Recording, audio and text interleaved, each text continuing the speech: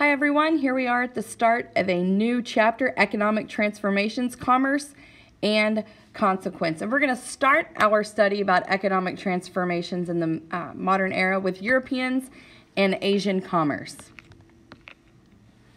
Okay, the Atlantic slave trade. So this 18th century French engraving shows the sale of enslaved Africans at Gorée, a major slave trading port in what is now Dakar in Senegal. A European merchant and an African authority figure negotiate the arrangement while the shackled victims themselves wait for their fate to be decided. So what does this image tell historians about the relationship between Europeans and Africans in the Atlantic slave trade? Well, this image depicts a European negotiating with an African slaver, demonstrating that Africans played mediating roles in the acquisition of slaves in Africa. All right, Europeans wanted commercial connections with Asia. So Columbus and Vasco da Gama both sought a route to Asia. Their motivation above all was the desire for spices, though other Eastern products were also sought. European civilization had finally recovered from the Black Death, and national monarchies were learning to govern more effectively. And some cities were becoming international trade centers and growing. And the problems of the old trade system from the Indian network included the Muslims controlled the supply. Venice was the chief intermediary for trade, and other states resented it because many of those Italian states, especially Venice, had grown rich. The desire to find Prester John and enlist his support in the Crusades, and then, of course, the constant trade deficit with Asia. All right, a Portuguese empire of commerce. So the Indian Ocean Commercial Trade Network, let's talk about that. It's huge, very rich, ethnically diverse, and quite peaceful. The Portuguese did not have goods of quality for effective competition, so they took to piracy on the sea lanes. The Portuguese ships were more maneuverable, and they carried cannons. They established fortified bases at key locations, particularly Mombasa, Hormuz, Goa, Malacca, and Macau. The Portuguese created a quote-unquote trading post empire. The goal was to control commerce, not territories or populations. And they were operated by a force of arms, not economic competition. And at its height, they controlled about half of the spice trade to Europe. And the Portuguese gradually assimilated to Indian Ocean trade patterns. They carried Asian goods to Asian ports. Many Portuguese settled in Asian or African ports. And their trading post empire was steep in decline, however, by 1600. All right, so this is a map that shows Europeans and Asia in the early modern era. So the early modern era witnessed only very limited territorial control by Europeans in Asia. Trade, rather than empire, was the chief concern of the Western newcomers, who were not in any event a serious military threat to major Asian states. So where were the Dutch-controlled territories concentrated? Where were the Portuguese territories concentrated? Well, the Dutch-controlled areas in the eastern Indian Ocean, including Sumatra, Java, some of the Moluccas Islands, and Sri Lanka. The Portuguese controlled areas on the African coast.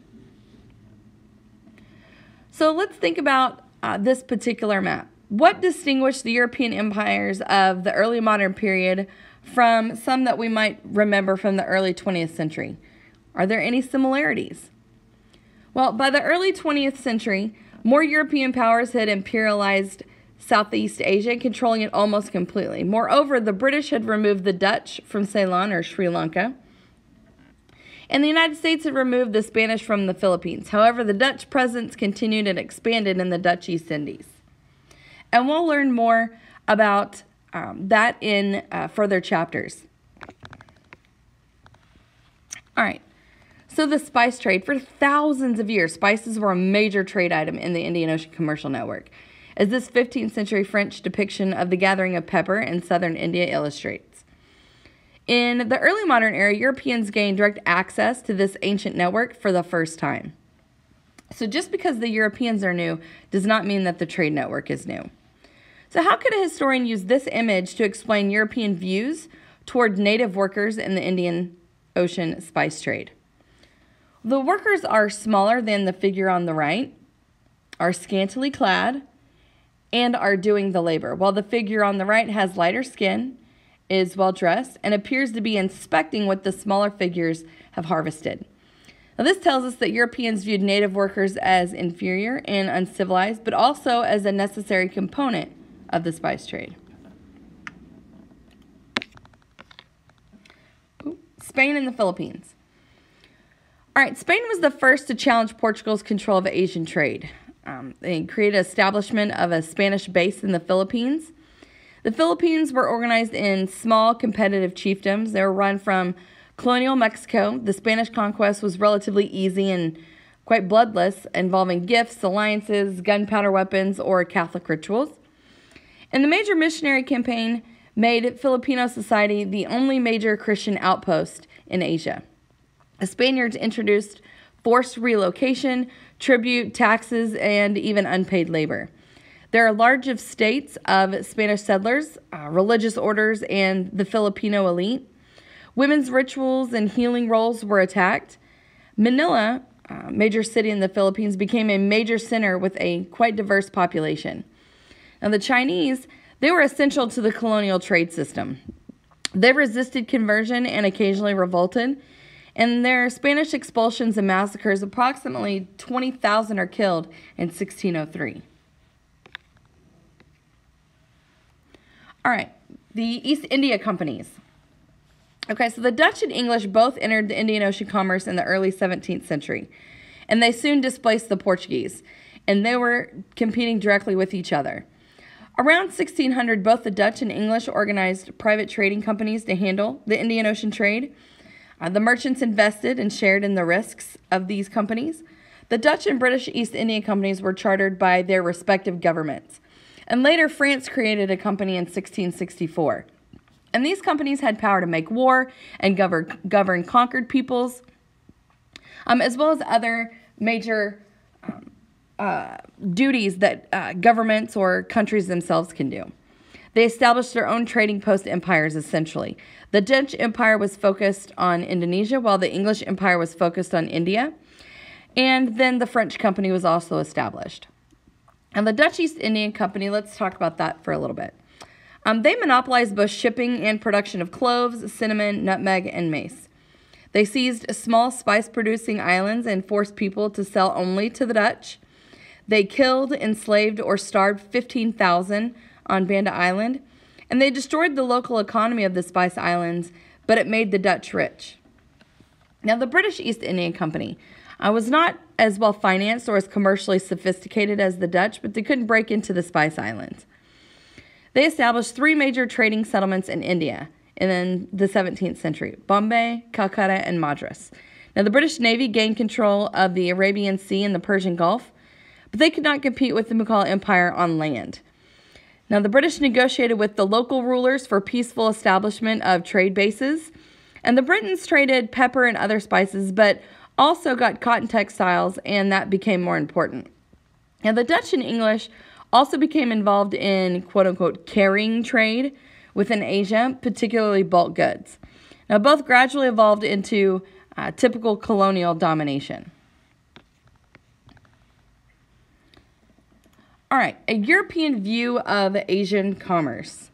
So various East India companies, the British, the French, and the Dutch, represented the major vehicle for European commerce in Asia during the early modern era.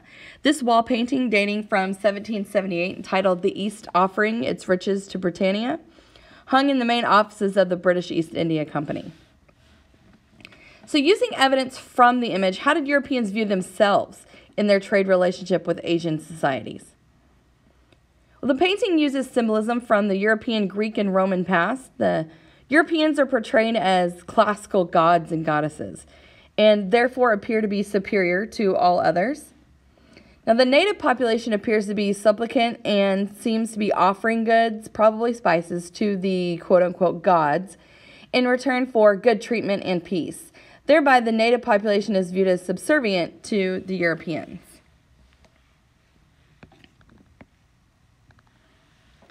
All right, Europeans and Asian commerce. So the European presence was much less significant in Asia than in the Americas or Africa. Europeans were no real military threat to the great powers in Asia. Siam was able to expel the French in 1688.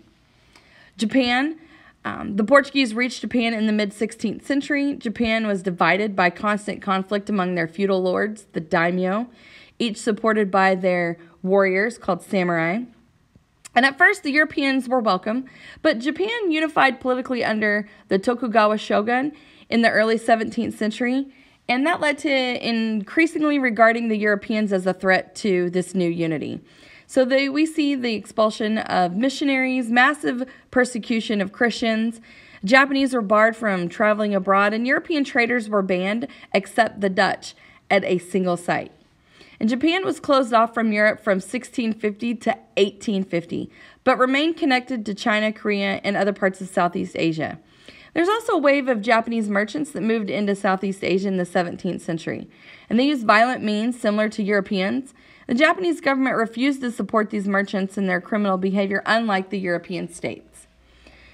Now, the Asian merchants continued to operate despite European presence. Their overland trade within Asia remained in Asian hands.